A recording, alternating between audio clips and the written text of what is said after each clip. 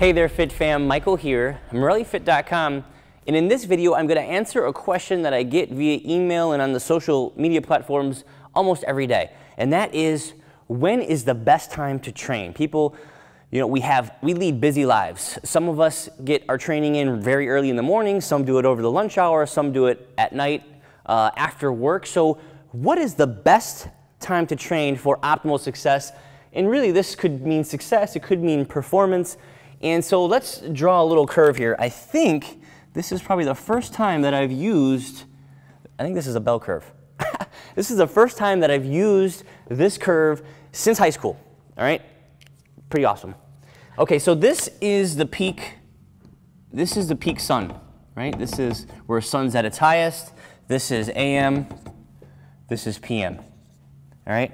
So in theory, if we lived in a perfect world, the best time to train is when we have the most energy.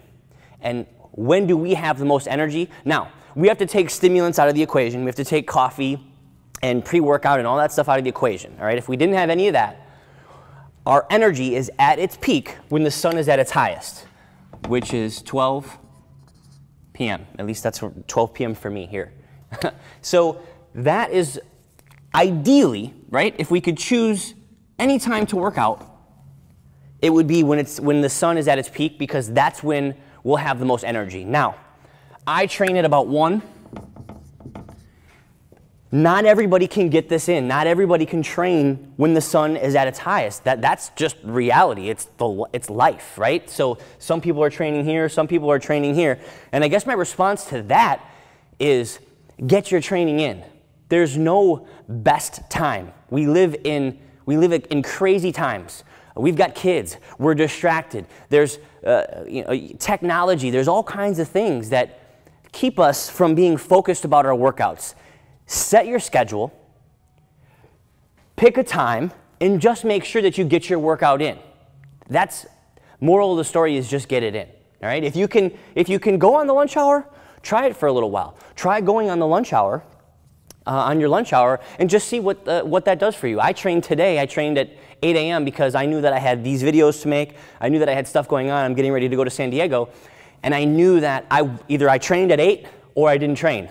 Now, it's not my normal routine, and if you look at the sun, it wasn't at its highest, and so my workout certainly suffered a little bit. My workout was not as good as a session from my normal time at 1 o'clock. So just something to consider. If you're used to working out at 8, you're probably just in the zone and you probably don't even need to think about it. You're probably just cruising. But try it. Let me know what you think.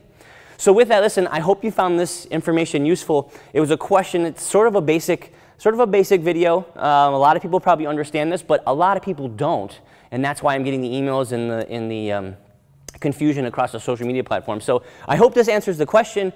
If you have any other questions about training, leave those below. I'd be happy to answer them.